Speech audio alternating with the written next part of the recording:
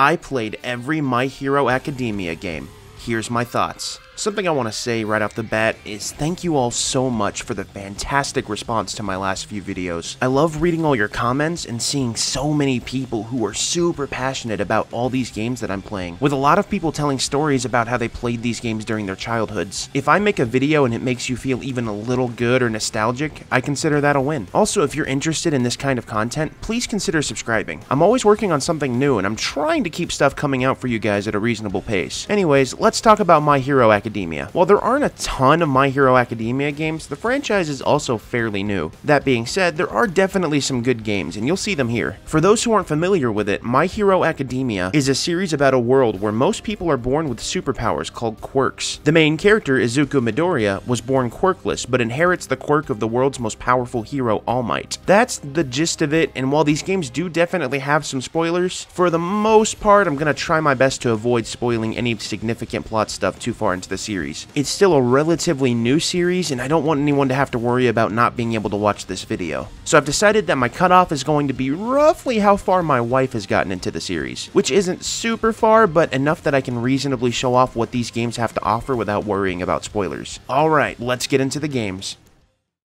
My Hero Academia Battle for All was released exclusively in Japan for the Nintendo 3DS in 2016. The game is an arena brawler, which is something I don't think you actually see a lot of on the 3DS. A disclaimer before I start, this game is entirely in Japanese and I don't know Japanese. Everything I tell you is going to be what I learned from playing, along with using a pretty bare bones translation guide. That being said, if I miss something or don't catch some kind of nuance in this game, I apologize ahead of time. Visually, this game looks pretty good. It's got the 3D anime aesthetic, obviously, but the UI and visual flair has a manga panel aesthetic, which I love. In fact, pretty much all of the games use this same kind of aesthetic. Every time you start a fight, it begins with a zoom in on a manga panel, which is super cool and reminds me of the Shonen Jump games from the DS. You can run, jump, block, do a standard attack, a strong attack, dash, and dodge. There's also a parry attack if you block and hit the attack button right as an attack connects. Special attacks change if you're jumping too. You can use a special attack by allowing your special gauge to charge. One attack uses one charge of the gauge. The gauge maxes out at 3, which allows you to use your plus ultra attack, which is an ultimate attack that's unique to each character. Something super cool is that if you time it right, you can link up pretty much all of your special attacks into one big combo. In fact, combos in this game feel really good to pull off and are super intuitive. I love it. There's also an option to call in support characters. Each support character has a different effect. Recovery Girl gives you back a little bit of HP, for example. Every time you use a support, there's a cooldown before you can use that support again. You can have up to 2 support characters equipped per fight. On the bottom screen, there's a little thing you can interact with called Ultimate Time. Every character's bottom screen looks different and is unique to them. Ultimate Time, when activated, increases your character's stats and sometimes gives them a special ability. Midoriya's has you hold down the button until it's filled and allows him to do a parry move that has an AoE effect that knocks away enemies, for example. The modes in Battle for All are the Story Mode, Free Battle Mode, Wireless Mode, Training Mode, and an unlockable mode called Hero Challenge Mode. Story is obviously the story mode. The general gameplay loop is cutscenes followed by story fights. The story mode in this game vaguely covers the story as far as I can tell and goes up to the USJ arc. For those not familiar with the story, that's basically through the first season if you use the anime as a basis. While that's not a ton of story content, this game also came out in 2016 and there really wasn't a whole lot of story content to cover at the time. Unfortunately, this has the side effect in that Shigaraki is the only playable villain. Dialogue and cutscenes in this game are static for the most part, with 3D models representing the characters. Some characters, though, specifically those that aren't playable, are represented by 2D artwork instead. It still looks good though.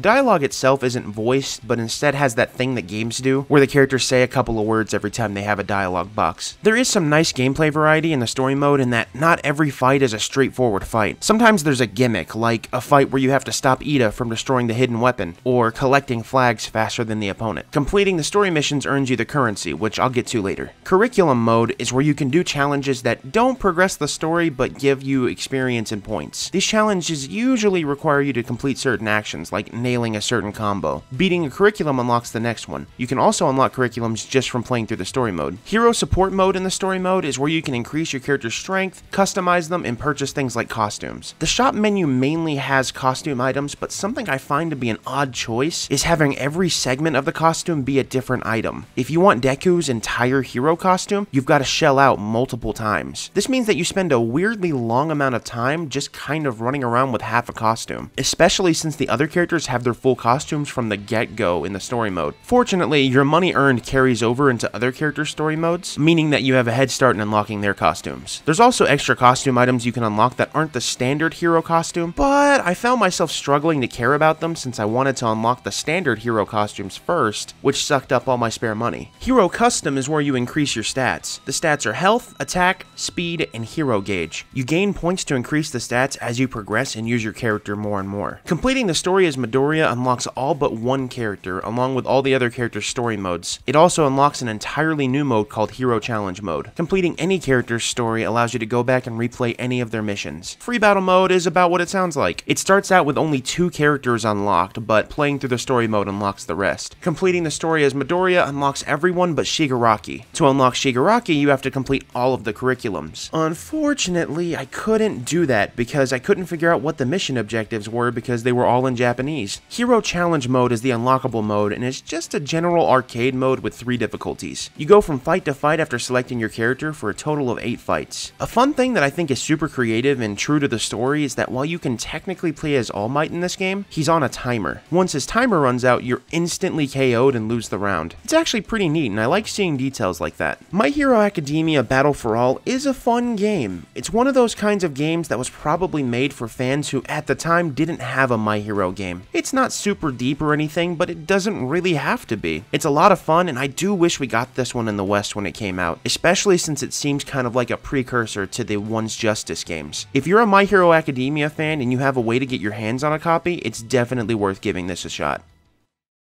My Hero One's Justice released for home consoles and PC in 2018. This game, like the last one, is an arena fighter, but on a slightly larger scale. First off, I gotta say, this game's menus are sick. The way everything twists and the camera changes angles is super cool, and when you select a mode, it does this sick zoom in. I guess this is a good segue to talk about the visuals. This game looks pretty darn good. The anime aesthetic is intact, and all the characters' hair even moves in the wind. It just looks really clean. Plus, whenever you connect attacks, there's fun comic onomatopoeias that pop up and really polish that manga look the game is going for. For gameplay, this game, as I said, is an arena fighter. There's 2 ways to control your characters, normal mode and manual mode. Normal mode is good for just being able to mash attack and get big fancy flashy combos. Manual mode is a mode where you can more directly control the combos and when the moves come out. I prefer normal mode, but I imagine people who are big into fighting games and the like will probably prefer manual mode. You can move freely around the arena, do the standard punching and kicking attacks, block, and do special moves. There's also a dash you can use both on the ground and midair. As you fight, you charge your special gauge, which allows you to use different ultra moves depending on how many bars you filled. You also have additional gauges if you have sidekicks equipped. Everyone can have up to 2 sidekicks, and you can summon them at any time as long as their gauge is charged. There's also a lot of environmental destruction as fights go on. Walls will be destroyed, the ground will break up, and set dressings will get strewn around. Usually though, none of these things actually affect the fight, but sometimes a wall break will open up a new area of the stage. Sometimes someone will get knocked into a wall, and rather than just falling back down, they'll get stuck in the wall, and the camera will rotate and the fight will take place on the wall for a short time. This is a sick aesthetic choice and makes the fights feel way more dynamic and anime-like. The modes in One's Justice are Story Mode, Missions, Local Match, Training, Online Mode, Customized Profile, Customized Character, Gallery, Settings, and Arcade. Story Mode in this game is great. The presentation is a mixture of in-engine cutscenes along with cool manga panel stylized cutscenes. In fact, the chapter selection is broken down into manga panels too. Sometimes even the in-engine cutscenes are in a manga panel. I really enjoy how it's presented, and it's much better than just going from cutscene to cutscene with no heart behind it. The in-engine full motion cutscenes are insanely good too, and definitely had a lot of effort put behind them. The story itself starts with the Hero Killer arc, which for those who aren't familiar with the source material, is a pretty good ways into the story. In fact, the story in this game starts after the material covered in the 3DS game. It still does cover the story fairly accurately though. It definitely glosses over quite a bit, but you can't really expect a scene-for-scene retelling in a game like this. this. The story is told along chapters on a path, and sometimes that path branches. You pick the story chapter you want to play and select a playable character if the chapter isn't just a cutscene. The characters you can choose are limited, however, and sometimes you only have one choice. The branching paths usually cover events that are happening at the same time as the main path to either give you another perspective or give you context. Some of them are even what-if scenarios that have no bearing on the story. Either way, I'm happy they're here and I love seeing meaningful extra content. Completing story chapters unlocks stuff like customization for your profile, along with costume items and even more items if you complete certain secret bonus objectives. Oh, and you also unlock the in-game currency. I couldn't find any way in-game to figure out what the bonus objectives were, but there's places online that list them and you can redo the chapters at any time. The missions mode is a mode where you choose from a series of mission sets. Once you've chosen the ones you want to play, you select a team and from there you fight along a predefined path. Completing missions gives your characters EXP along with mission items, including items that recover HP and boost strength. The missions are sometimes just standard fights, but sometimes they're challenges with different variables like a time limit or decreased attack powers. If you win a fight with a character, their HP doesn't recover between missions, forcing you to use items you earn if you want to progress. Local match mode is this game's standard versus mode. There's player versus player and player versus CPU. The match options allow you to change the number of rounds, the time limit, and the strength of the CPU. It's a pretty straightforward mode. Online mode is, well, the online mode. The match options are unranked, ranked, and the ability to create a room. Customized profile allows you to, well, customize your profile. Your profile is the banner that other players see in the online mode. You can unlock these customization options just by playing the game. Customized character is a fun one. This is the mode where you can equip unlocked outfit parts for each character, along with some other customization options. The costumes are neat and include entire costume changes along with customization parts, like glasses and costume pieces from other characters' costume. And you can purchase different voice packs for every character, but the issue is that all the voices are in Japanese and there's no subtitles to my knowledge in the actual matches. This isn't an issue for those who know Japanese, but for me, this isn't really useful. Gallery mode's got a few good stuff in it. There's Demo, which shows you all the cutscenes you've seen in the story mode. Music, which allows you to listen to the tracks in the game if you've completed the story mode. Voices, which lets you listen to voice lines. Model, which allows you to change your selected character's poses. And Graphics, which lets you look at artwork and renders you've unlocked throughout playing the game. I like this gallery, but I'm not the biggest fan of the content being locked behind an arbitrary win X battles as Y character. But I can't complain too much, at least it's here. Finally, there's Arcade mode, which is at the bottom for some reason. Arcade mode is pretty basic as far as they go. You select a character and then you complete 6 battles. They did go a little bit further for this one though and added in some fun character-specific interactions after fights, which is something I very much enjoy. I do have to add that this game added a couple of DLC characters and DLC episodes, but I won't get too much into DLC for this game since it's mostly the second game that has a bunch of DLC stuff to talk about. My Hero One's Justice is a pretty darn good game. I had a lot of fun playing it and its story mode is fantastic. However, most of what I can say about this game is also applicable to the second game. Speaking of the second game,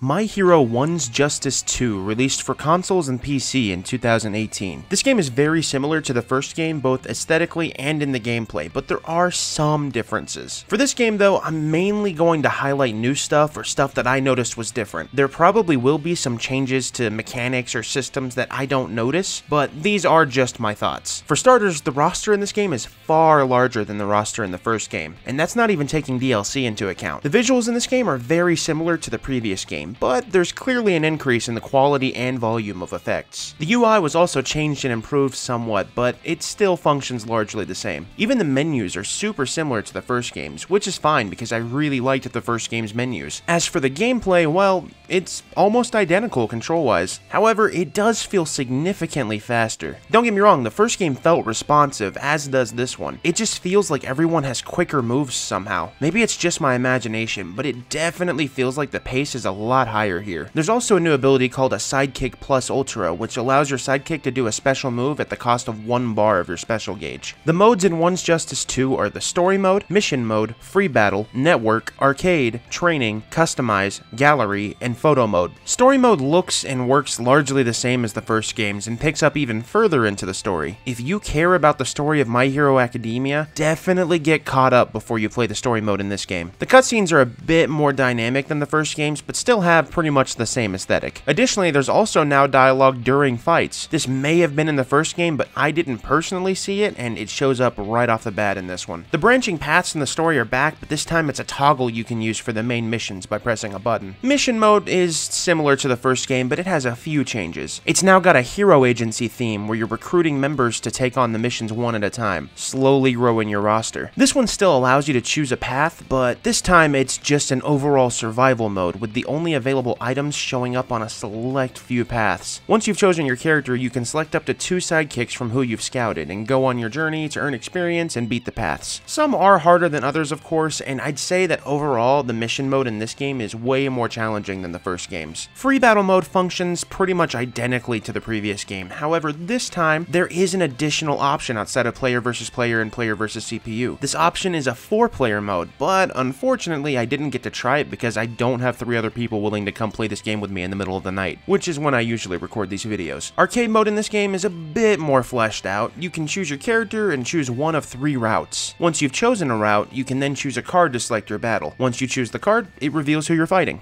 Customization is back, and this time it's broken up a bit differently. The character and player customizations are functionally the same, albeit with some significant UI improvements. However, the shop is now standalone and far easier to navigate in my opinion. You can also now preview your player card while you change it. Something that I am a fan of, but also am not kind of a fan of at the same time, is how you can purchase extra character-specific voice lines in the shop. I love character-specific dialogue, but I don't love locking it behind a purchase, even if that purchase is using the in-game currency. The gallery is, as is the trend, pretty much the same as the last games. You can watch cutscenes, view images you've unlocked, listen to music, and listen to voice lines. Fortunately, this time around the music is available from the get-go, whereas in the previous game you had to complete the story to unlock it in the gallery. The final mode, and a mode entirely new to this game, is the photo mode. Photo mode allows you to choose up to 4 characters in whatever stage you want. From there, you can do portrait mode or action mode. Portrait mode is a standard portrait-style photo mode where you choose a location on the map and set up a picture and then snap it with all 4 characters together. After you snap the photo, you can add borders, filters, and stamps to customize it. Action mode allows you to control every character individually and use your attacks to set up scenes. You can pause at any time to freeze a photo, and you can actually get some pretty cool shots doing this. I definitely prefer action mode to the standard photo mode. So this game has a plethora of character DLC. In fact, at the time of this video, there's 7 with at least another 3 on the way. Present Mike, the newest DLC character, came out just recently before I recorded this video. There are 2 season passes available, with the second still being in progress, but it's definitely the easiest way to get all the DLC characters. There's also costume DLC, which unlocks more customization options for your characters, but they're honestly kind of expensive. My Hero 1's Justice 2 is an overall improvement to the first game across the board. It's just incremental improvements though. Everything is similar, just a bit more fleshed out. The only issue I have is that the story starts pretty deep into the series. That being said, if you're caught up or don't care about spoilers, this is definitely the way to go if you want to have cool fights with your favorite characters. My Hero Academia: The Strongest Hero is a mobile game that was released in 2020. This game is a mission-based beat-em-up with gacha mechanics. Visually, this game looks pretty great. It's a mobile game, obviously, but its style is pretty consistent with the previous games, if not a bit simplified. As for gameplay, I'll explain some here and some a bit further on, since this game has a few different facets. The main mission gameplay is a standard beat-em-up where you have a selection of moves you can use. There's a standard attack that can link into combos and special attacks that have a cooldown. The special attacks can sometimes be linked into their own combos if you time them right too. You have total freedom of movement in the missions whenever you're in fights, but there's also an auto button that has your characters fight for you, which is standard in modern mobile games like this. The idea behind this game is that you run a hero agency, and the game is built around you leveling up and recruiting for your hero agency. The main hub area, which is a city, allows you complete freedom to roam and explore, but you also have the option to tap the quest button to have your character beeline to the next available mission. You can also use any character that you've unlocked in the hub area too. Sometimes you see other characters running around the hub area though, and it's kind of weird seeing a bunch of Midoriyas in the same place. Unlocking characters is standard gacha fare. You have a chance at either unlocking the character or puzzle pieces which can eventually be traded in for that character. Every character you have can be trained in the hub area using items you earn by playing the game or by using those puzzle pieces. Using these items, which are usually food, allows you to increase your character's levels. Of course, you can also increase their levels just by completing missions with them. There is a level cap though, and you do have to use items to increase that cap.